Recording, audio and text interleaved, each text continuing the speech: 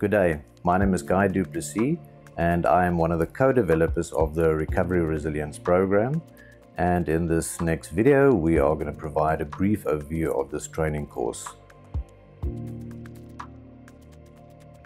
The Recovery Resilience program is an evidence-based, person-centered and strength-based relapse prevention and recovery-orientated intervention designed for individuals in addiction recovery.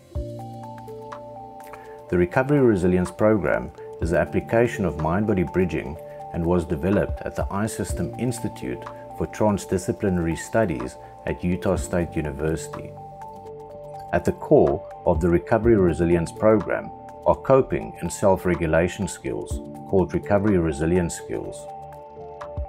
The practice of recovery resilience skills builds recovery resilience, which refers to an individual's capacity to successfully apply coping skills in dealing with high-risk situations without reverting to substance use, and their ability to self-regulate without the use of substances.